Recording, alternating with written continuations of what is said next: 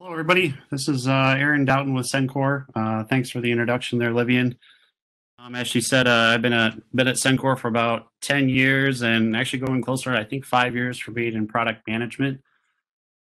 Yeah, so through my experiences with some of the new product development over the last couple of years, I put together this topic to talk to you guys about today, being reliable internet transport. I don't want to talk about it necessarily in terms of it being a brand new technology or anything like that, but it is definitely a trend in the industry that is growing extremely quickly, especially over the last, I would say, a year and a half to 2 years.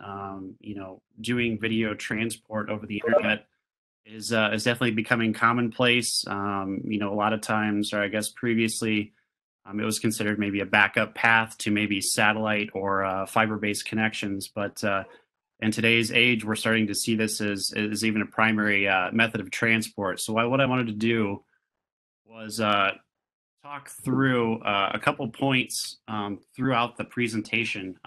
So the agenda looks like this. We'll be kind of asking ourselves some questions like why use the internet for video transport? How can we use the internet for video transport? So talk about the protocols, kind of the problems with, I guess, the challenges of transporting video over the internet. And once we understand that, I want to talk about the differences in how those systems are set up. They can actually be either point to point or in cloud-based architecture. And I want to describe what the differences are, what that looks like to customers and end users and things like that, and give you some kind of maybe some insight on what we've seen from Sencore's perspective and what that looks like. And then I want to talk about how Sencore can help for the solution. I will do a little bit of a product plug, but in addition to that, I actually want to highlight some really unique applications that we've sold our products into that I think will give a really neat or interesting insight about how people are utilizing these technologies and the internet for video transport and a lot of different systems that you wouldn't normally see in traditional broadcasts. So I want to talk about that a little bit. The final Q&A. As Livian said, if you guys have any questions kind of as I go through each individual section, feel free to bring it up in the chat window. I have it up here in front of me, so I should be able to react pretty quickly. And then, of course, at the end of each section, I will pause shortly if you guys want to, unmute, ask me some live questions. We can have a little bit of a Q&A there. And then, like I said, I'll wrap it up with a final Q&A at the end. So anyway, without further ado, we will start off with our first question. Why use internet for video transport? It really isn't any good for, it's good for, Facebook and YouTube and email, and that's about it, right? That's the only thing good the internet's good for. Well, not quite. We're actually able to use the internet for video transport now, but I wanted to talk about why people are transitioning to video transport over the internet and kind of the reasons why we're getting there. And really, the problem with traditional transport, primarily talking about satellite and fiber type transport for video, is that it's expensive. I think everybody knows this. I think the writing's on the wall, both from a capex perspective and an operating expense. It can be expensive both ways, whether or not you've built your own system or built your own infrastructure. There's a lot of people all over the world that have their own satellites that they rent out to other vendors and things like that. But a lot of people are renting satellite space, so that can be very expensive. And fiber can be just as expensive as satellite time. So each of them have their pros and cons, but obviously, spending money on them is definitely one of the things that people want to get away from. How can I do things more cheaply?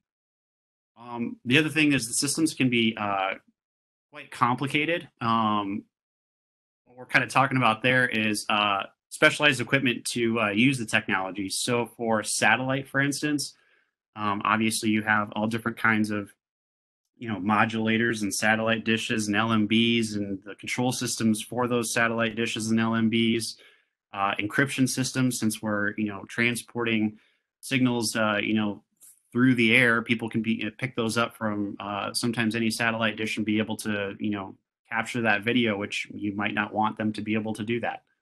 And of course, doing things over fiber can sometimes have their own security issues as well. So there's a lot of specialized equipment in order to make that usable. One of the other things is long deployment cycles. So I think anybody that's in the industry is probably worked on a multi-vendor RFP, the multi-page checkbox, do you support this? Do you support that? Kind of papers, and going through the whole process of selecting vendors and working with integrators, and getting more competitive pricing, and just that whole process eats up a lot of cycles to actually get a system deployed and usable. And then, of course, working with integrators to do the install and test, and testing the equipment, and making sure all of the pieces of equipment that you've selected to build out a system, especially a brand new system, takes a very long time to make sure all those things are compatible with each other. So it's just really long deployment cycles. And what I mean by long, I guess, to give you a real time frame there, I would say, I mean, even at the quickest broadcast system deployment that's using satellite or fiber, I would say it's probably a 4 to 6 month at the very least deployment cycle in order to get those things up and off the ground. And even if you did them, if you wanted to do it faster, it would probably cost you more money. Or if you wanted to do it faster, maybe you didn't do the compatibility testing, and then you have issues during your very first, signals and video transport projects and stuff in that system. So, that's kind of those are the problems that traditional transport has had. Well, I think for forever. But I think people are starting to realize that there are technologies out there that can be leveraged in order to kind of overcome these issues. Kind of diving more into just the costs and challenges of doing satellite video transport. Like I was saying before, it's expensive. Doing 1 megahertz per month is about $2,000 US in OpEx expenditures. That's just assuming that you're renting the space, and so that's a constant year-round expenditure that costs you up to 24K US in a year, which is significant, and that's only 1 megahertz worth. So what if you need more, or what if you need to go to multiple satellites to cover multiple parts of the globe? Those are all things we'll have to consider when doing video transport over satellite. I kind of already covered this a little bit, but the specialized equipment that you need for all of these types of systems, the modulators, the dishes, the receivers, the encryption systems, and actually some of the encryption systems have support contracts and SLA agreements and all of that kind of stuff that go along with that. So again, more money. And then, of course, satellite has the funny problem of actually being susceptible to stuff like atmospheric conditions. Certain times of the year, sunspots can actually be really bad. And weather causes signal degradation. So if you have like a really bad storm or something like that, and you're trying to do, I don't know, live coverage of, for instance, like a hurricane or a typhoon or something like that, and somebody's trying to get a signal out of that particular area, satellite may or may not be the best thing for you, depending on what the atmospheric conditions can be. I mean, it's already dangerous enough to put somebody on the ground, but let alone if they're on the ground and they can't get the signal back to your remote studio, well, that's kind of a big waste of time for everybody, and a lot of money spent.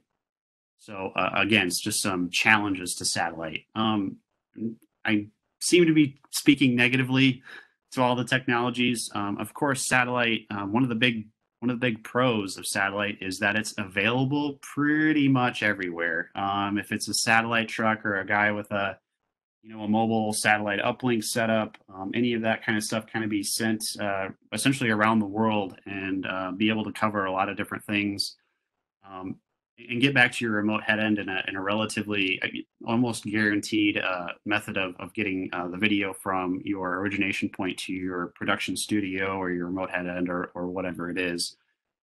It is available. Doing stuff over satellite, of course, global coverage is a thing. So that is one of the huge pros of satellite. That people know how to use it. So moving on to fiber and the cost of challenges with that. It's about 20 cents US per megabyte. But the thing is with that, you actually have to make a commitment, and from a contract standpoint, to have that bandwidth. So a 10 gigabit link can cost you $2,000 a month and up, and that's assuming that's all you need. We've worked with projects that were doing, uncompressed links. So either whether they're SMPTE 2110 or 2022-6, or any of those kinds of formats, over 100 gigabit links through geodiverse locations. We're talking like hundreds of $1,000s, a month to be able to move this kind of content around. So that's a lot of return on investment you need to consider when you're building a system like that. Like, am I going to be able to sustain that kind of bandwidth, with the content that I'm moving around? The second data point, a lot of people give me a funny look when I say this, and this is true. Dedicated fiber links aren't necessarily 100% reliable. And when I say that, is a lot of fiber links are leased lines. It's not necessarily your own fiber line that you physically buried in the ground and conduit and ran from point A to point B. That's not necessarily what happened. Usually there's fiber infrastructure, in really big cities or across continents and things like that. Those are owned by someone else, and you are usually renting that space. Well, they're not just going to rent it to you. Everybody else is probably going to be on that pipe as well. They're just going to set aside some bandwidth for you on that link in a lot of cases. Well, when you're sharing bandwidth with multiple users, sometimes there's some things that go a little awry. So you can see some dropped packets, dropped links, just general, connection issues and things like that. A lot of those things can be repaired by using FEC with those types of connections. FEC or actually hitless switching. So SMPTE 2022-7, for instance, being able to do completely redundant links over redundant networks can give you, huge reliability improvements. But then, of course, you're also doubling the data that you're using. And that also goes with FEC. FEC can have a 15% to 40% overhead on the video that you're already moving around. So that's additional bandwidth that you have to consider depending on how much how much you're leasing or what kind of system you're building out. So, the more data, the more money you're spending in that case. And one of the big things, how I said with satellite, that it's pretty readily available. You can get it just about anywhere, or at least access to it. There's not necessarily fiber infrastructure everywhere. That's not necessarily true for every part of the world. Obviously, Asia, Europe, South America, they have those kind of fiber interconnects and just huge giant pipes that we can move video through, and that's fine. But that's not necessarily going to get you everywhere in the world, and so that can be an issue. Just trying to get coverage everywhere. So I talked about the traditional way of moving signals around the world. Of course, we wanted to move on and start talking about how we're going to do it with internet, but doing it with internet does not come without challenge. So the challenges for internet transport, which I think some of these will be pretty obvious, maybe some of them won't be. But one of the big ones is undefined routes. You really don't necessarily know what path your signal is going to go through the internet. Obviously, there's ways of getting around that, like VPNs and IP routing and stuff like that, and that can get you, at least a partly defined way through the internet. But sometimes you're just kind of, going to be exposed to the internet, and the longer you're exposed to the internet, the longer you're susceptible to having corrupted packets, missing packets, all of those kinds of things that go around with, internet data. But then also potentially increased latency. So the more hops you have through the internet, the more latency you're going to add as that connection goes from point A to point B. Obviously, second data point is probably the biggest one. Going over the internet, you're almost always going to have packet loss or at least some kind of data corruption. This isn't a big deal for web browsers, pulling up web pages and things like that, because they can do all kinds of tricky things with TCP to be able to re-request packets, do packet retransmission and stuff like that. Well, spoiler alert, that's actually what we'll be talking about here in a little bit when I talk about the technologies about doing video transport over the internet. But that stuff is easy to do and is expected to be done with TCP with browsers and things like that. But how do we fix that in UDP? How do we fix that with live video? Live video is what it is. If you're up and running, you can't afford to lose packets. If you have lost video packets, you have lost video frames, and if you have lost video frames, that usually means macro blocking or really bad video quality. So you got to be careful there. Another piece of that is just connection drops, and I'm not talking about packet loss or data corruption here. I'm talking about full on connection drop. So those are things that we have to consider and try to design around so that we don't have any, lost data that way. One of the bigger things that people don't consider, and this is more and more apparent in SMPTE 2110 networks, but is bursty traffic. So over the internet, it'll move through, multiple internet interconnects, different ISPs and things like that. That's going through a lot of different routers and switches. And some of those are handling an incredible amount of traffic. Well, a lot of those are being handled by, software-defined networks. Software-defined networks and all of these routers and switches and stuff like that can be kind of bursty, especially when they're really loaded up with a lot of data. And so you don't have a really consistent, even amount of data coming out all the time. It can come out all at once, and then you might not have anything for a while. And then again, a huge burst of traffic, and then nothing. So in order to be able to handle that burstiness in the data, we have to have buffering in order to de-jitter that connection or take out the burstiness. Live video connections don't really like to have bursty traffic. You don't want a lot of packets all at once and then have nothing. Like, you have to be able to show that video and the audio and that transport stream and whatever it is, at an even cadence. That's just how video works. But of course, the downside of doing that additional buffering, you're also going to, again, increase your latency. And everybody in the broadcast industry kind of cringes when they hear the word latency and increasing latency. They shudder. That really scares them. But I think what we'll find through the presentation is that the added latency when we talk about these kinds of systems isn't that bad, especially when we talk about the upside of using the internet for transport. Well, at least when it's done properly, I think can save customers a lot of money and has a lot of different advantages. But we'll be talking about that here in a little bit. So I'm sure some of you have tried this or even have, customers or systems that have done this, and it can be done with some success. But in most cases, MPEG over IP with forward error correction or FEC is not enough. So if you're not familiar with what I'm talking about, I'll just give you a quick overview just so you have some conversation. But MPEG over IP is really just transport stream packets in IP packets. And then what we do is we add forward error correction or parity bits. And what I mean by parity bits is just bits of data that are actually riding alongside this transport stream that have the ability to give enough information to allow packets to be repaired, or if the packets are corrupted or missing completely, we can rebuild them, repair them, and then make a good transport stream on the end. Obviously, the problem with adding that FEC is you have the overhead, and I talked about that a little bit before when we were talking about fiber transport. You're going to get about a 15 to 40%, which I know that's a huge range of percents, but it really depends on how much protection you need, how bad is your signal that you need to be able to compensate for that with more parity information, or how much more information do you need to fix.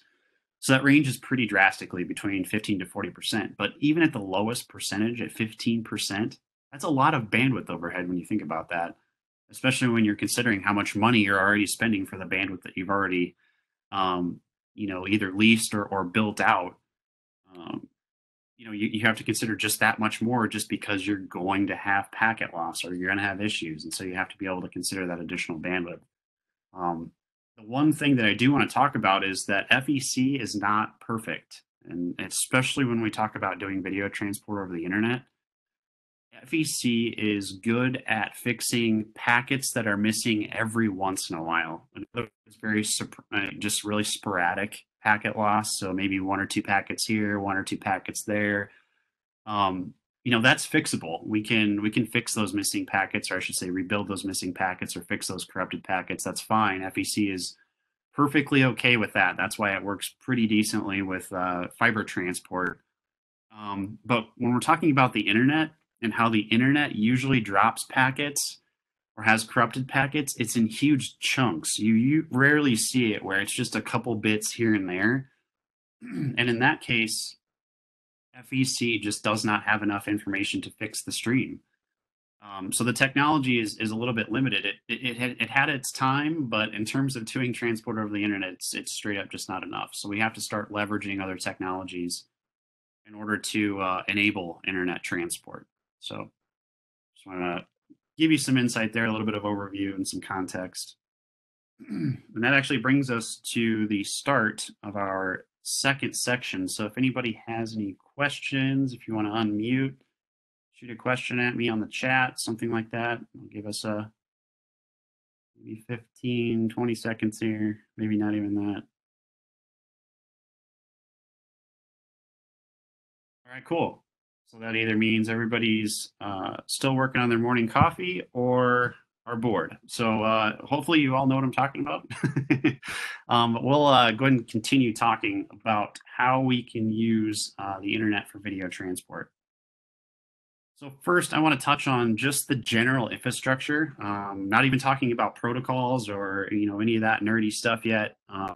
Just the infrastructure, just basic consumer internet grade connections is widely available, whether it's wired, wireless. It can be cable, it can be DSL, it could be cellular with 4G and now 5G cellular systems being built out around the world. Getting internet just about anywhere in the world is pretty commonplace. And actually, you can get it with pretty decent bandwidth and actually pretty high reliability.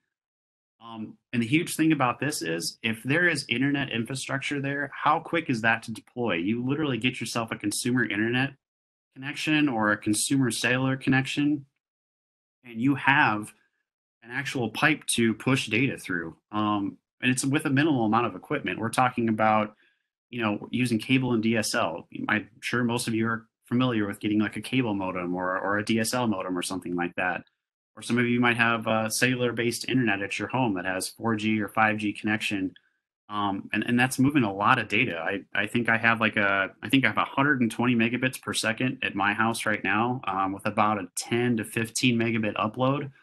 And I get that for like $40 US a month. It's ridiculous. It's a lot of bandwidth, and I could, and I have actually done a lot of testing with Sencore equipment for my home, all the way back to Sencore. I say all the way back to Sencore. It's like 15 miles from my house, back to Sencore. But still, the matter is I can move a lot of video from my house to Sencore, and it's a very good quality video. It's impressive. And I can do that with a lot of the protocols that are available today, just with a consumer internet connection. The one thing that is interesting about this, I talked about, the traditional broadcast infrastructure, using satellite or fiber transport. If you just lift out the satellite piece of it, or you lift out the fiber piece of it, and just use internet as your transport mechanism, generally you can still utilize all of your existing broadcast equipment or even production equipment. Whether it's cameras, encoders, receiver decoders, multiplexers, I don't know, you name it, any kind of like typical broadcast equipment that you would think of. A lot of those things can still be utilized today with video internet transport as your uh, internet using for your video transport. All you got to do is be able to put a more of a translator, we'll call it, between those pieces of equipment and the internet in order to enable that infrastructure. So it doesn't have to be this scary thing where you have to build a video transport system from scratch just because you're using the internet. No, that's not the case. You can absolutely retrofit what you have today in order to utilize the internet for these types of things. And the same goes for the remote production workflows. What's interesting is when I mean remote production workflows, these are the guys with the backpack cameras and the encoders that are hooked up to, cellular, or what they do is cellular bonding, where they actually have two cellular connections and one's an upload and one's a download, or where they both, are used simultaneously to double the bandwidth, those kinds of things. All of that stuff uses the public internet for the most part. They just leverage some, nice protocols in order to use the internet as their transport mechanism. Which, without further ado, now that we've talked about some history, some traditional broadcast methods, and giving you some context on challenges for internet transport, and also the infrastructure, we can finally start talking about the protocols. So I'm pretty sure everybody can look at the right hand side of the screen and probably recognize, I would assume, at least two or three of those logos. There are some household names in the industry um, that have been doing this actually for quite a few years and built some really impressive systems. But there's also some new kids on the block that have really been kind of disrupting the market and causing a lot of um, the adoption of internet for video transport, like I was talking about earlier. Like this isn't necessarily new, and people have just now started doing it. It's just picking up as a huge wave of change through the industry because of guys that are doing the open source protocols and the standardized protocols and things like that are really kind of upsetting the apple cart, if you will. Um, and so these technologies are just kind of enabling these workflows. Um, but one thing I do want to talk about is, you look at the logos like from Zixi and LTN and Video Flow and the SRT protocol and RIST. Everybody kind of looks at those logos and goes, well, there's technologies there that are proprietary or specially built to work with only those systems. But really, when you break it down to the very low level, most of them are pretty much doing the exact same thing. They might have different names, they might accomplish it just slightly differently. The way they actually behave and what they're trying to do is very, very similar. And I'll talk about that here in the next couple of slides. Um, so really, the same principles are shared across all of those systems. They're trying to make the internet distribution or that internet transport a robust system. How do we get around all of the issues like latency and pass through the internet and packet loss and connection drops and all those kinds of things? How can we make it robust enough where people can use it as a reliable network? And really, they achieve that by doing packet retransmission. So I hinted at this a little bit earlier, where I talked about how web browsers use TCP in order to, request that website data from a web server somewhere out on the internet. The web server then sends it to the web browser. Well, not necessarily all those packets are going to get to the web browser, but the web browser is able to say, "Hey, packets or these packets that you sent me are corrupted. Can you please send them to me again?" That's exactly what all of these protocols are doing, and that's just packet retransmission. And what is funny about that is, in addition to the packet retransmission, there also some of them are using forward error correction as an optional kind of, we'll say, additional support to the packet retransmission. So it's a little kind of a double dipping, I guess, for just trying to make sure your connections are reliable. The other piece of that is link bonding. So link bonding is actually taking two separate internet connections and bonding them together or gluing them together. They work together to move the same bandwidth. So in other words, you could take two 4G cellular connections or two 5G cellular connections or two cable modems or whatever you want to do and actually either double the bandwidth or give yourself almost a completely redundant network. You can do bandwidth sharing between those two networks. There's a lot of really cool flexibility that you can do in order to gain some redundancy and additional bandwidth using link bonding with these types of protocols. And the other big concern with sending video over the internet is always security. People are always worried about, who's out there trying to get my data that I'm sending across the internet. Can they, hijack my connection and pirate all of my content and post it somewhere on the internet? Well, yes, they can, unless you encrypt it and adhere to some kind of security guidelines. What's a good thing about every single one of the protocols that are listed on the screen here, in addition to the ones that aren't on the screen, um, they all have native encryption support, whether it's AES 128, AES 256, DTLS, all kinds of different kinds of encryption systems and algorithms in order to scramble those bits as they make their way across the internet.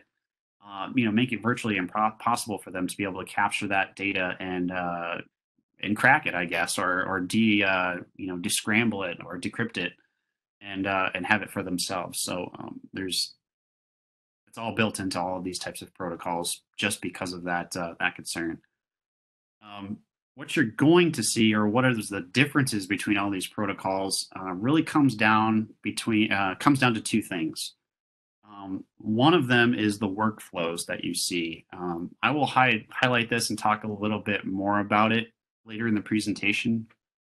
But really, what this comes down to is, are these point-to-point internet connections or point-to-point workflows, or are these workflows that utilize cloud infrastructures, CDNs, AWS, Google Cloud, all of those different kinds of platforms can vastly change the workflow and how the signals traverse the internet.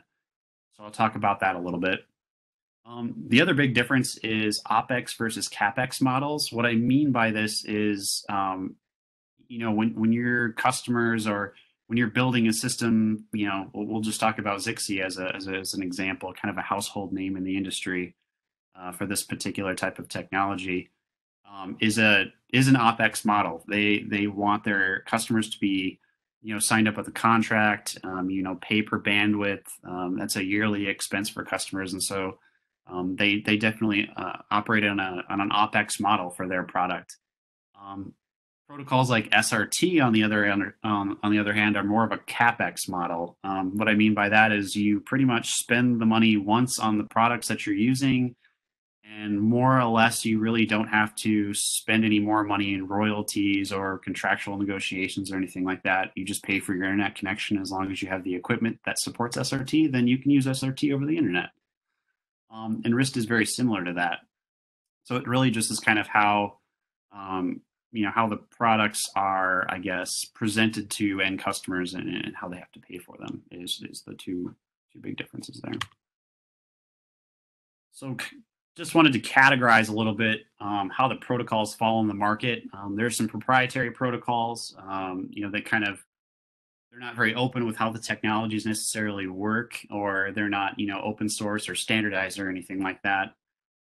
But there's some household names here. I think most of you have probably heard a lot of these, like Zixi, LTN, Video Flow. DVEO has a protocol called Dozer.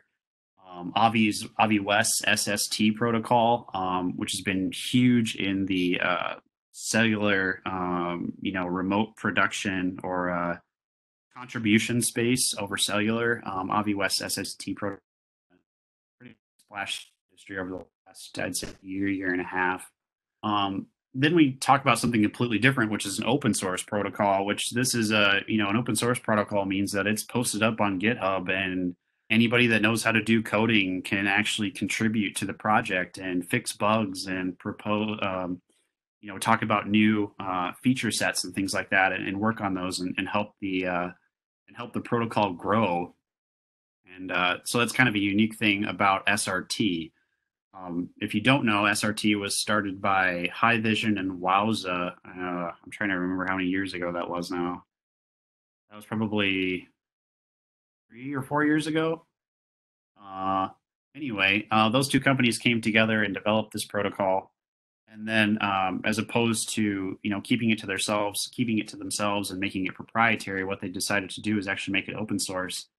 And a lot of other people, got on that, and they started the SRT Alliance, which is like, I think it's 100 or 200 vendors now, something like that. It's a pretty high number of vendors in the industry that have adopted SRT as a protocol, Sencore is included, in order to enable video transport over the internet. And there's a couple other ones that are standards based. Some of these are old, some of these are very, very new. One of the really new ones, which is Wrist, that's been worked on for the past, I would say, probably 2 years now. This is actually a new protocol being worked on by the VSF, or the Video Services Forums, to be based around a lot of IEEE, RFC, and SMPTE standards, so that way, once Wrist is, well, it's actually pretty much released now. This will be the very first protocol that will be based on actual standards that people will have standards documents to actually make products against, which is in the broadcast industry a very useful thing in terms of backwards compatibility and making sure everybody plays nice with each other. There's some challenges there with the proprietary protocols where for instance not everything that supports 6E may not play nice with everything that supports 6E, and the same goes for SRT with open source protocols. If you're running a different version than someone else, maybe those protocols don't actually communicate with each other, or they don't have very good backwards compatibility. There can be some issues there. Where Wrist is specifically designed or to be backwards compatible with a lot of different technologies and equipment, and anything that supports wrist should be able to transmit and receive wrist between vendors and things like that. The other one is ARQ. This is actually pretty much packet retransmission in a standard. A lot of people actually support ARQ natively on their equipment, but it doesn't have quite the robustness that some of these proprietary and open source protocols or RIST has. There's a little bit different buffering metrics and stuff like that that go along with these other protocols that allow them to be much more reliable or much more powerful compared to just the basic ARQ technology. And then, of course, there's SMPTE 2022-1 with 2. That's actually just, I was a fancy way of saying MPEG over IP with FEC. I probably should have said that with parentheses, but that's like the weird engineer in me. I went ahead and actually wrote the SMPTE standard, so sorry about that. But that's of course that's been around since forever, I guess, like 15 years or something like that. People have been doing MPEG over IP on IP networks, via unicast and multicast with FEC for many years. I think just about everybody in the industry supports MPEG over IP with FEC, so that's nothing new. But it does its job in certain networks. Yeah, but obviously these protocols are much better at doing transmission over the internet. So I talked a little bit about how all of the the protocols share the same general technology in order to achieve that robustness when going over the internet. And really, it's just a giant buffers on both the transmitter and the receiver. And just to kind of describe how that receive buffer works, as you can see kind of on the left-hand side of the graphic there, you have the receive packets coming into your input buffer, and then you have that kind of first couple packets or first bit of time there. We actually reorder the packets if they've come in out of order, which is something. And then, of course, we can detect whether or not packets have been lost. Either it's sequence counters usually are a good way of figuring out whether or not packets are missing or corrupted or something like that. Then everything after that is our reassembly section. This is the part where the receiving device then reaches out to the transmitting device and says, hey, I am missing packets, or these packets are corrupt and I cannot fix them. Please retransmit them. So between that packet loss detected here and the retransmission assembly section ending, we have that little bit of buffer to wait for packets while the transmitting device is able to retransmit those packets and be able to fix the stream before it gets to whatever we're processing, whether that's a receiver decoder or some kind of a turnaround device or something like that.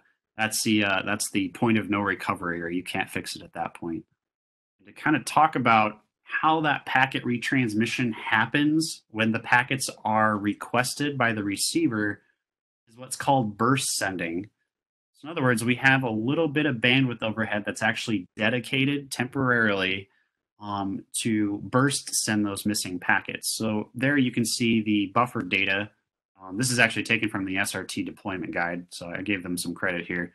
But here you have your transmitter buffer. So your transmitter actually hangs on to packets for quite a while, even after sending them, just to make sure that it has the packets to be able to retransmit to begin with. And then here we have a giant link failure.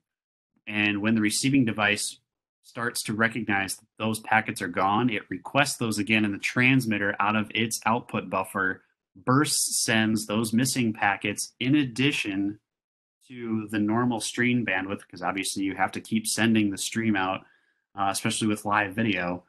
But those missing packets or corrupted packets then are burst sent across a certain amount of time in order to replace those packets to the receiver. So that's the general concept that every single one of these protocols, whether it's RIST or SRT or ZXI or LTN or video flow or I don't know, you name it, they're essentially using this burst sending and buffered data approach to retransmit packets to kind of pretend like they're a TCP connection, like the web browser requesting a website from a web server. It's kind of acting like that, where it's just re-requesting that packet again in order to get it. And I did talk about a little bit about how sometimes FEC is used in addition to this. So if there's only a couple packets missing, the receiver should be able to automatically fix those without having to re-request any packets. But of course, the problem with that is that you have to just dedicate that much more bandwidth overhead to the FEC, which can be pretty considerable. Where depending on your buffer sizes, you can actually burst send over quite a long period of time. And I mean a long period of time. We're talking like maybe 200 milliseconds or something like that. You can't get too large or else it just becomes ridiculous. But anywhere from 150 to 300 milliseconds gives you a lot of time to be able to retransmit packets that might have been missing in large chunks or even just a few packets at a time. So that's kind of the general concept of all of these protocols and how they work.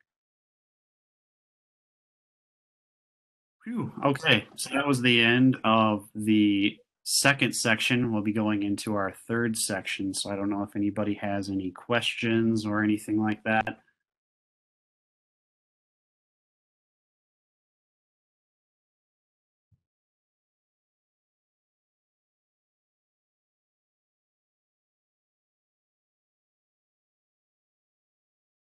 All right, cool.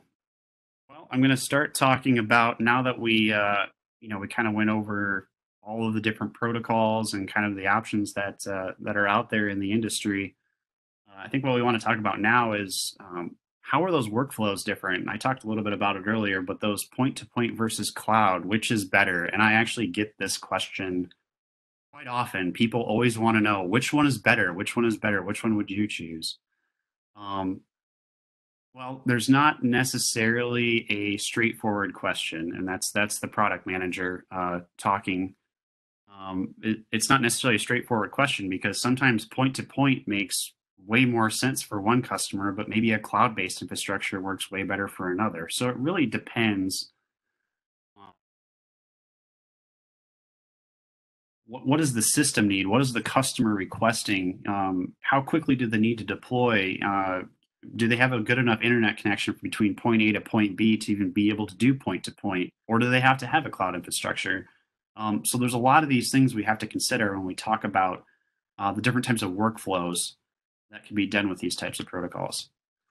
So one of the ones I'll touch on this one first, and forgive me for using the United States as my map. I might have stolen this slide off of another presentation, and I am from the U.S., so of course I would use the United States as my map. But bear with me, we're moving data across a continent, so I think we can all probably understand that. But the point to point over the internet, the pros and cons, we'll talk about it from a pro standpoint.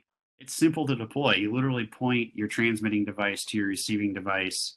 It's an IP to IP type point to point thing, and it's pretty easy to set up and get going as long as you have an internet connection.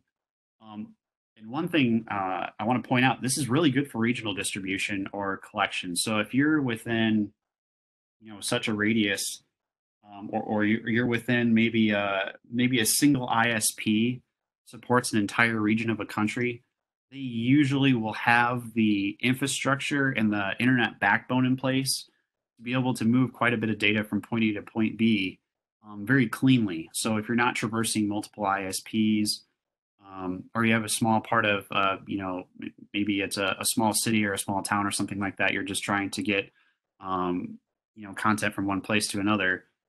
Point to point over the internet, it is very reliable. We don't really have to think about it too hard.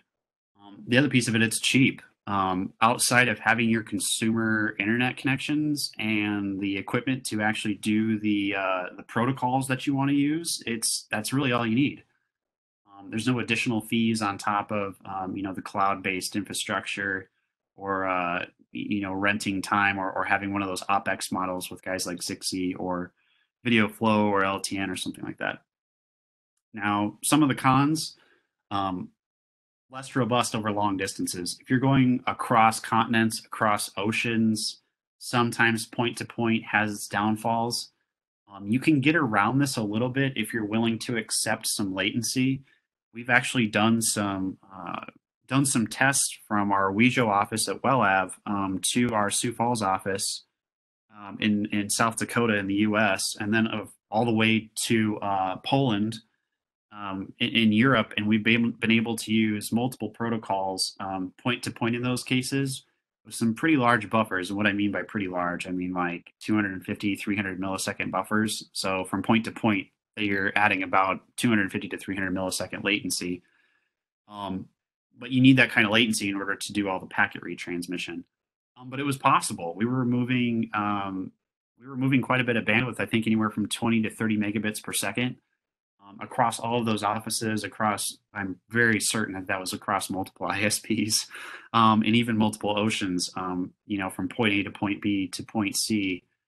Pretty reliably. Of course, we had a couple packet losses here and there over a 12-hour period, but depending on what your budget is and what kind of content you're moving, maybe that's perfectly acceptable. The other problem with point to point is the undefined route thing I was talking about earlier. If you're traversing multiple ISPs, this can happen over long distances, mind you, or across multiple countries. Or if you're jumping from one huge internet interconnect or multiple ISPs, you're kind of getting into that undefined route, which can add into your latency, add into network jitter, add into packet loss and data corruption and things like that. And the other piece of this, it might not be possible with some protocols. Some of the proprietary protocols, and I shouldn't say it's the protocols themselves, it's the companies that own the protocols, don't necessarily want you to do point to point because it's a little bit harder for them to get into that OpEx model and get you into contracts for tracking bandwidth and things like that. So sometimes it's either a little bit more difficult or it's just not possible with some of those protocols. Obviously, with the standardized and open source ones, that's not a problem, but the proprietary ones, depending on what kind of contracts or metrics and things you have to keep track of, you'd have to be careful with that. So the other one is cloud infrastructure. Huge pros to this, especially when we talk about reliability and latency and monitoring and all kinds of things. It's going to be more robust in all applications, whether it's regional, whether you're going across countries, across continents, over oceans and all of that stuff. Doing a cloud-based infrastructure is going to be more robust. The only thing that's really going over the open internet is that first and last mile. And what I mean by that is you have your on-premise devices that are, say we have our encoder, our backpack encoder that's doing that live footage, capturing that live footage, encoding it, encapsulating it as RIST or SRT or something like that. And then we're sending it to our cloud-based infrastructure. Now, our cloud-based infrastructure could be AWS, it could be Google Cloud Platform, it could be Microsoft Azure, it could be some other CDN, you name it, it could be anything. What those types of architectures allow us to do is almost take a shortcut through the internet because those are such dedicated, huge internet pipes across huge internet interconnects that it's almost like a shortcut through the internet. And you're reducing your latency, you're increasing your reliability significantly, and you're just shortening that distance where you're doing that open internet into the cloud. So here, I have some cities in California that are going into AWS, and actually the cloud icon should be like directly over them because they're in California. But just talking towards the point, it's a very short distance that data has to go to get into that infrastructure, and then cut across the AWS infrastructure all the way across the United States. And now all of a sudden we're on the East Coast. And then out of the cloud, we do that very last mile with your SRT or your Zixi or your your risk protocol, and you're extremely reliable going in and out of the cloud, and you know that your connection is going to be very reliable inside the cloud. So there's a lot of just tons of advantages there. And then of course there's a lot of monitoring applications out there that some of the proprietary guys or even Sencore has monitoring equipment that can monitor the streams going through the cloud, whether it's ETR 101.290 metrics or IP metrics, IP jitter, all kinds of stuff. You can monitor the streams as they traverse those connections, so you can make sure that you have a good, healthy video transport. The one big problem that you're going to have, though, is that these can actually get quite expensive. Because when you utilize cloud infrastructure, the problem is you're getting paid, or not, you're not getting paid. You have to pay. You have to pay AWS or Google Cloud or whoever for those bits that go in and out of their infrastructure. So you're paying to utilize that system, whether that's, like I said, it doesn't matter who it is, AWS or Zixi or anyone. Utilizing that cloud infrastructure, you will incur a fee, whether that's an OpEx model, usually is an OpEx model, or you're paying for bandwidth on a monthly or yearly basis, and you have X amount of bits that you can use before you can't use anymore, or your pay as you go kind of deal. So that can rack up pretty quickly depending on how much bandwidth you need to move your streams around. So just things to consider. Okay. So actually, I talked quite a bit. That was a shorter one, but this will be one of our last sections. And here, like I said, I'll talk a little bit about Sencore products and kind of what we've done with some of these protocols and how we can help. But I'll try to move quickly out of that so it's not so much of a product plug, because I want to talk about the unique applications that we've seen so you guys can get an idea of what the real world applications are out there where people are using the internet for video transport. But before I move on to that, I wanted to just pause here, just see if there's any questions in the chat, or if anybody wanted to unmute, make some comments, call me out on any errors or anything like that that you might have seen.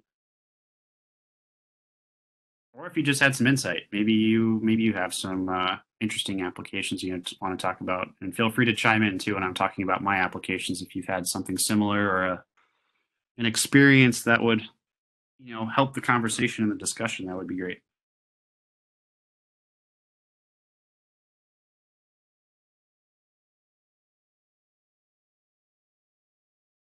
All right, cool. Well, I will move on then. So just talking about Sencore and internet transport. So we actually have quite a few products that are able to support video transport over the internet, whether these are on-premise products. And what I mean by on-premise, these are, physical hardware devices or pieces of software that can be installed on, mini PCs or, lightweight server hardware or something like that to do your encapsulation and de-encapsulation of all of the protocols. But we also have some cloud-based products as well that would allow you to get those, your video data in and out of cloud infrastructures like AWS, Google Cloud Platform, and things that I talked about before. We have products that can do all of those kinds of things. So I will highlight them a little bit more detail in the next couple slides. But the products that are really just aimed at being very, very scalable. And so if you have a customer or you are a customer that has, maybe just a few channels that you need to get in and out of the internet, we have things that can go at very, edge devices for, quick field deployment or single channel type boxes. We also have high density gateways for head ends and remote production. So if you need to aggregate a lot of different streams out of the internet or need to do encoding or transcoding on top of that, we really kind of have the gamut of products and solutions in order to be able to, take care of whatever problem that you have. And then, of course, it's always backed by our ProCare support people as well. So you can always pick up the phone, talk to one of our support guys, whether you just have a question about setup or you're having some problems and maybe it's not even our box that's giving you the problem. We're usually pretty good about identifying problems in other people's products, actually. So we're always there, and we can help help you work through any kind of problems and things like that.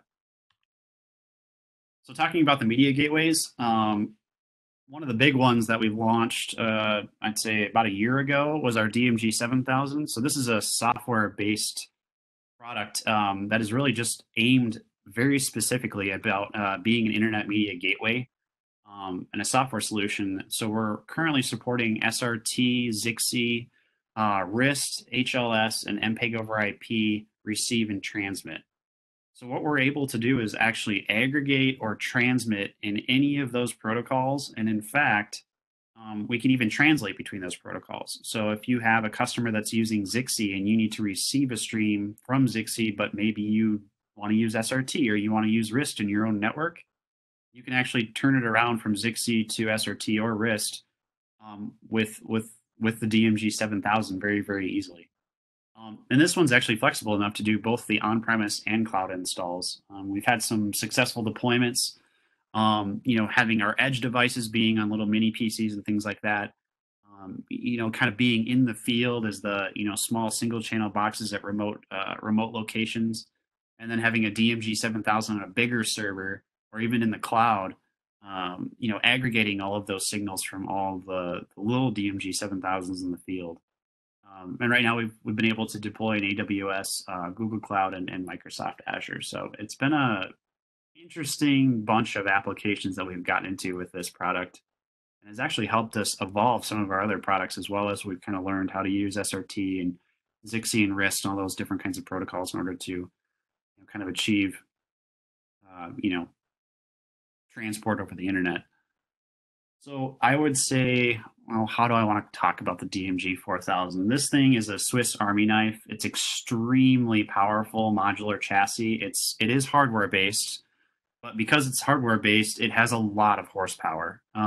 We can do up to 2,000 streams, 10 gigabit connectivity on each of those IP connections that you see on the front side of that box there. This also has encoding and transcoding modules. So if you need to do this is great for production, actually. I think that's one of the slides I'll have. I'll talk about a project that we did for an e-sporting event. We were doing a lot of high bitrate encoding and then doing redundant paths through AWS. One of them was a dedicated internet pipe. It was just MPEG over IP straight into AWS, but then we also did a redundant Zixi stream into AWS for a backup connection. So that was kind of an interesting deal. And then we're able to do, contribution, encode, and decode in this box as well. So very, very powerful unit, but, just as flexible as the DMG 7000 in terms of protocols and things like that. Then moving on to the Sencore receivers and transmitters. So I'm sure everybody's familiar with Sencore and the receiver decoders. I think that's of course, I work for Sencore. I would have to talk about a receiver decoder in one of my presentations. But one of the major changes or one of the major shifts that we've made in the last couple of years is actually a new platform called the MRD 7000. That is a software-based decoder that runs on COTS hardware, which allows us to adopt a lot of different technologies very, very quickly. And now we've added a multi-channel decode in order to get density out of this platform as well. So what we're able to do is do multi-channel HEVC, H.264, MPEG-2 all in one box, even JPEG 2000, up to 4 channels in 1 RU. And all of the inputs that we're supporting currently are SRT, Zixi, RIST, satellite, meaning DVB-S, S, and or S, S2, and S2X. ASI and MPEG over IP inputs, so ridiculously flexible in terms of what inputs we can put on it. Decode any codec, and then we have options for SMPTE 2110 and also SDI outputs. I should have put HDMI on there as well. Supports ridiculously high bit rates if you're doing contribution decoding, so 160 megabit decode. Yes, I said 160 megabit decode. HEVC, UHD, HDR. You name it, and this platform can decode it. And so having those, super flexible inputs like SRT, Zixi, and RIST have allowed us to start doing that multi-channel decode platform in those type of workflows as well. And then one of the new products actually coming up here, it's actually not released yet, but probably about middle of April, we'll have this product launched. It's a little throwdown single channel unit that's really aimed at being a really low cost edge device, but also very, very powerful. And really aimed at doing that signal collection at remote sites. So it actually has integrated encode and transcode for MPEG-2 and H.264. But it's interesting because the inputs that we support on this box are MPEG over IP, ASI, SDI, and HDMI. And then we output SRT, ZXC, and RIST. So the real goal or the aim of this product is to send it to a remote location, literally bring in anything that your customer could have in their system, whether that's the MPEG over IP, the ASI, SDI, or HDMI, do an encode or a transcode if it needed to in order to drive down the bit rate to make it, make it more usable over the internet, and then backhaul that all the way back to your head end via SRT, ZXC, or RIST. And when I mean low cost like probably $2,000 US for a fully loaded platform that would be able to do all of this. So trying to be extremely competitive in the market against a lot of the other guys out there. So yeah, and Livian pointed out the SCP hasn't been launched yet. Yes, I know, but it'll be out, should be out next month. So we're talking about that, getting that, having some more webinars and a product launch like that sometime in April. But I wanted to hint at it here because I think it's a really important platform when we talk about um, internet transport and things like that. All right, so I'm done with the product plugs. Now I wanted to move on to different kinds of applications that we've seen. Now, this was a really interesting one where there was well, we'll just call them Eurosport in Europe, where they actually are doing multi-language commentary via the internet. So that channel in any particular sporting event, I think they support something crazy like 17 different languages for any particular sporting event, which I think is I think that's the most language support of any sporting channel in the world. But either way, you can imagine that having to support up to 17 different languages for a sporting event, how many people you have to have on site watching the game live in order to do the commentary and then mix all that in during production and all of that.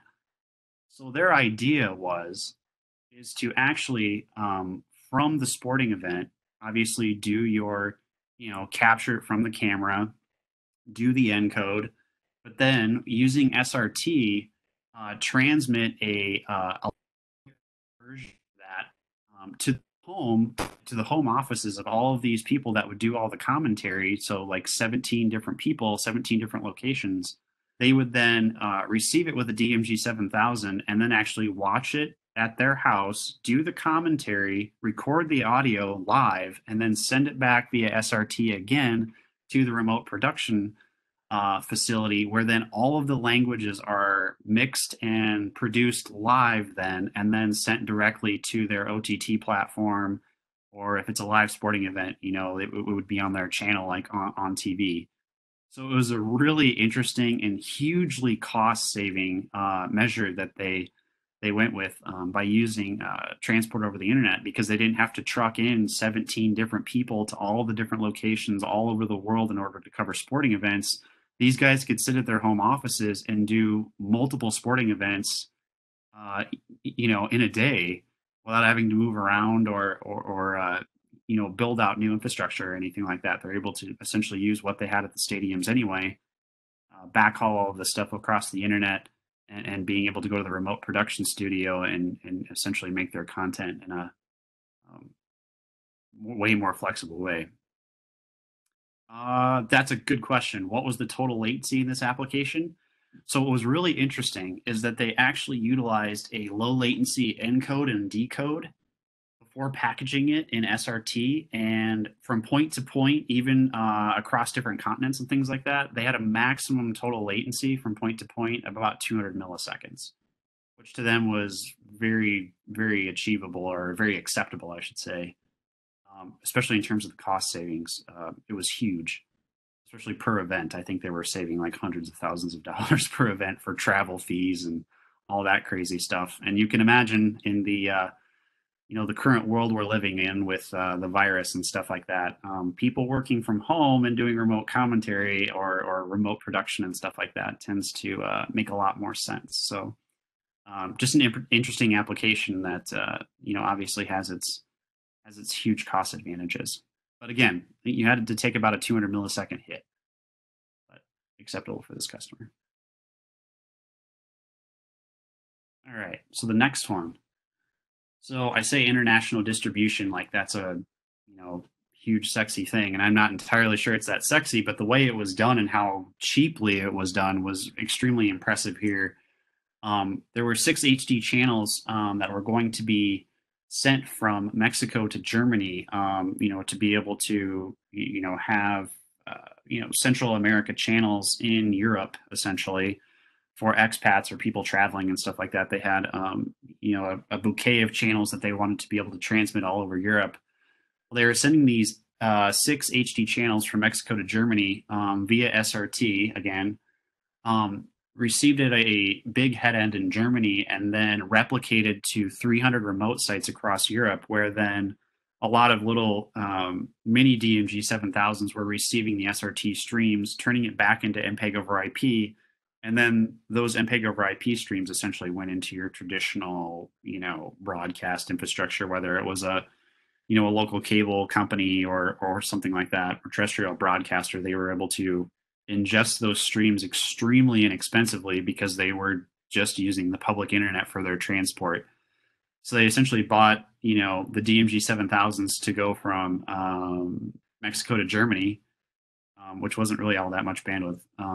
But then to go from the central head end location in Germany all the way across Europe to the 300 sites was really a capex thing. That's the only thing they really needed to worry about, was just buying the DMGs in order to do the SRT packaging, and the SRT receiving and de-encapsulating and getting those streams all the way across Europe. So where this would normally have been probably satellite or an extremely expensive fiber infrastructure, or I don't know, it would have cost a lot more to do it, but they use public internet for all of this distribution model. So I thought that was pretty interesting, given the fact that it went to 300 different remote sites across Europe.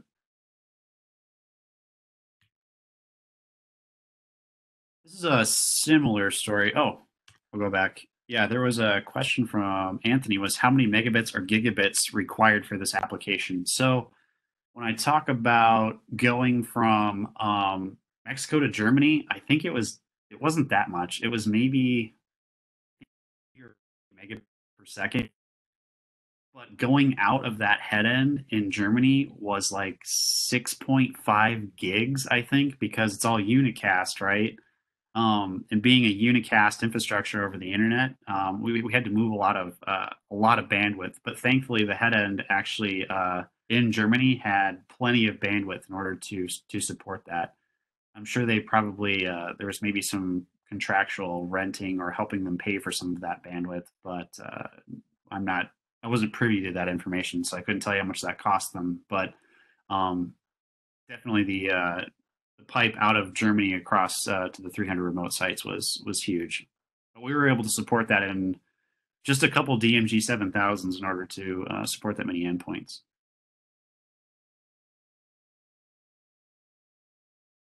All right, this one's pretty similar. It was actually a project in Colombia where they were distributing or doing distribution from a master head end to a bunch of regional subhead ends. So they actually had the internet infrastructure to do this point to point to from that main head end to each of the subhead ends had their own SRT connection essentially.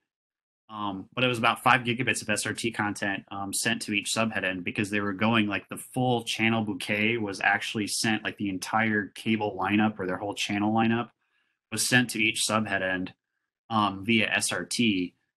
So it was about 5 gigabits here going to each of the subhead ends. So and then of course from the subhead ends it was just traditional cable infrastructure direct to the home.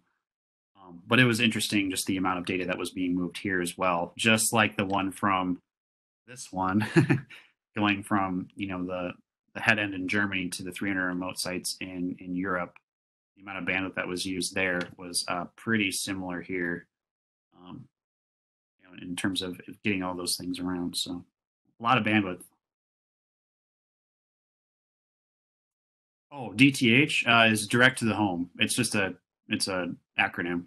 Sorry, it's always the alphabet soup, especially in this industry. Everything's alphabet soup. You always have to have an acronym for everything, but that just means direct to the home. That's all that means.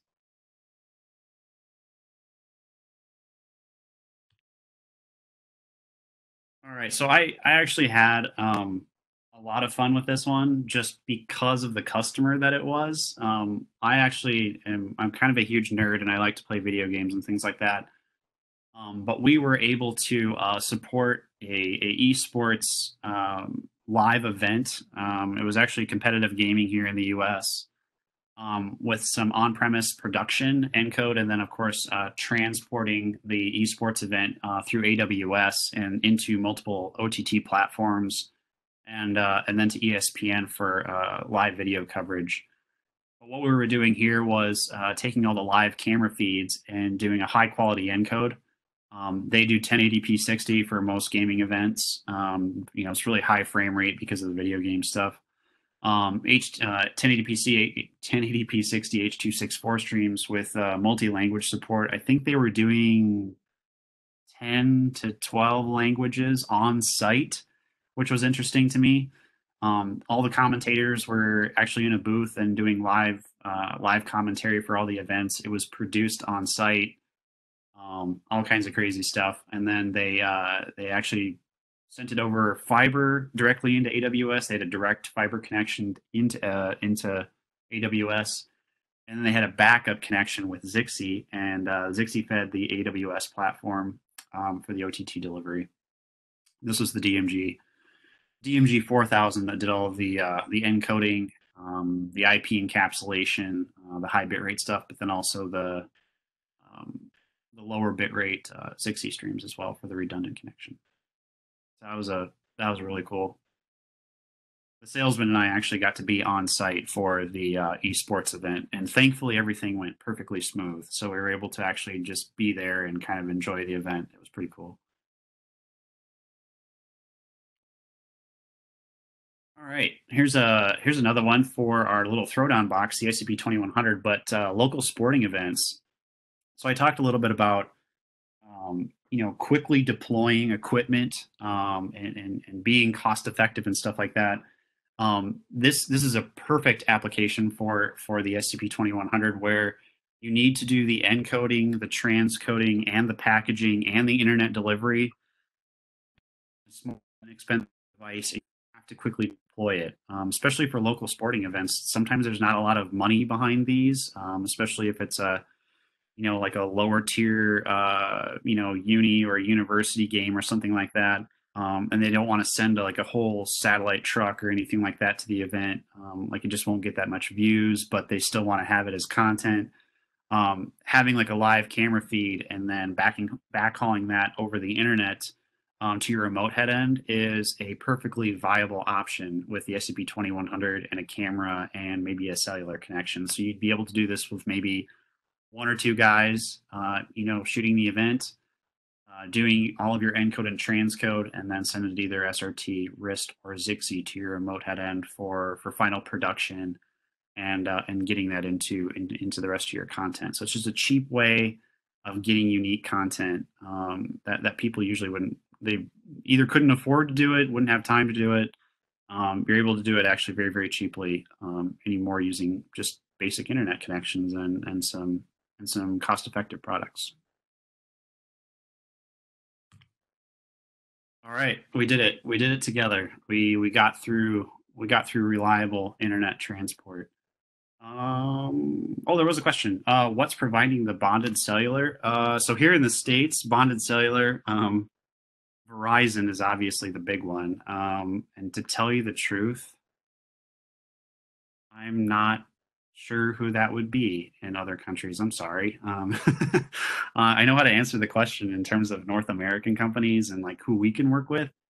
Um, One of the guys I can think of, I guess, from a European part of that. I think Avi West, I'm not entirely sure who they partner with for the actual bandwidth, but I know as a company they offer packages that you can essentially, it's like a backpack camera that does a lot of this kind of stuff. And we're working with them with a lot of their products um, in order to get out there. Does DMG 7000 support ISP redundancy feature? Um, Yes, actually, it does. We do have link bonding. So if you have two different ISPs, we'll just pretend one of them is a cable modem and then one of them is cellular, just for the sake of conversation. We can actually do link bonding across those two connections. So you can either do, if you want to do hitless switching, or if you want to do bandwidth sharing, or something like that. We absolutely support link bonding with Zixi and SRT right now, and we will have it with Wrist. There's a more advanced protocol, or I shouldn't say protocol, sorry. There's a more advanced profile for Wrist that's coming out here very soon that will allow us to do it with Wrist as well. So yes, we have that.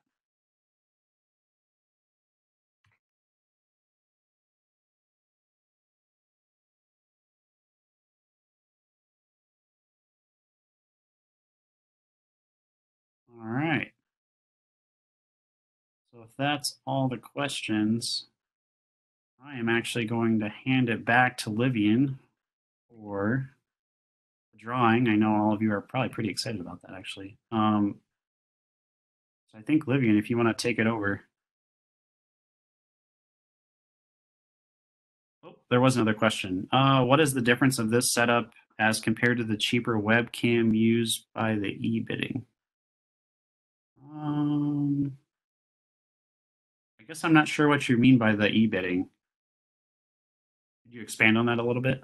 You can unmute, by the way. Now you don't have to be muted now.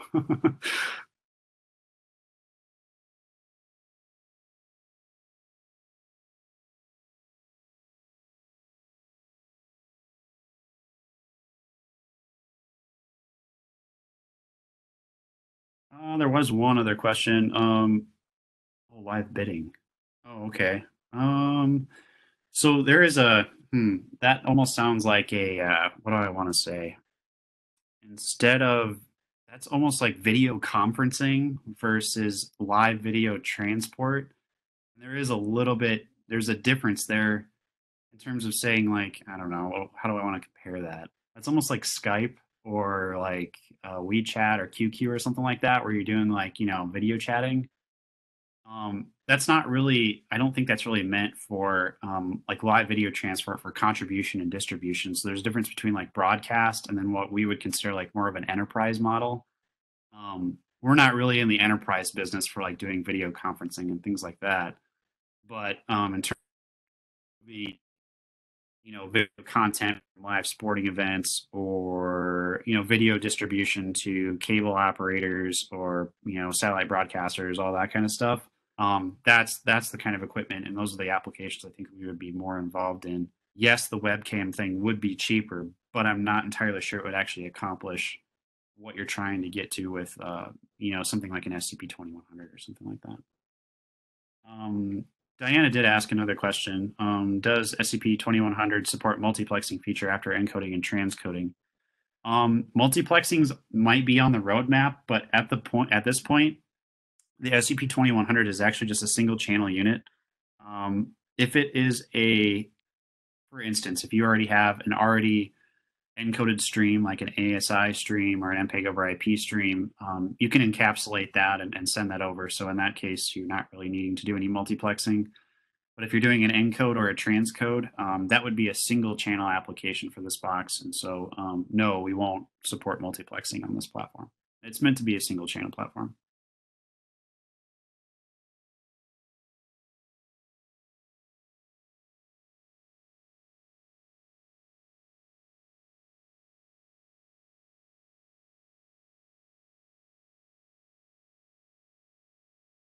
And someone asked, how about the Sunday church session? So actually, we've had quite a few applications where we've done house of worship type stuff. So, um, especially in today's age, what we've seen is there will be, well, in the U.S. anyway, They call them mega churches, but they're essentially like really large, centrally located churches with a lot of different, I guess, video, almost broadcast like equipment.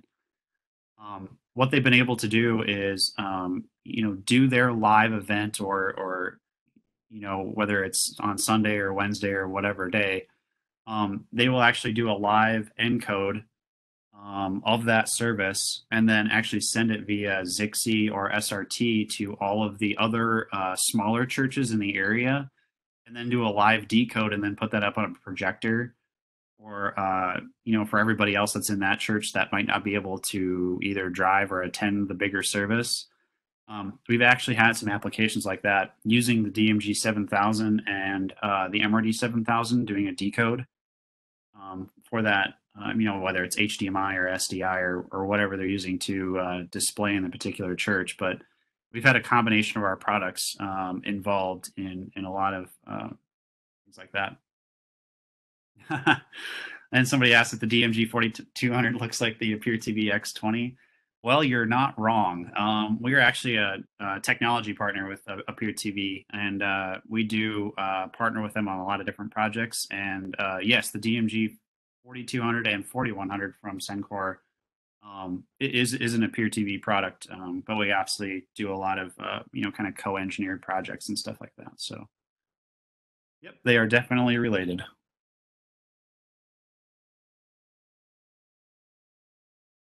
There was a question that can Zixi be used in Africa? And the answer is absolutely yes. In fact, I think Zixi has some systems built in Africa right now using their infrastructure. But there's no reason why you wouldn't be able to use any of these protocols if you have internet access. So it's definitely a possibility.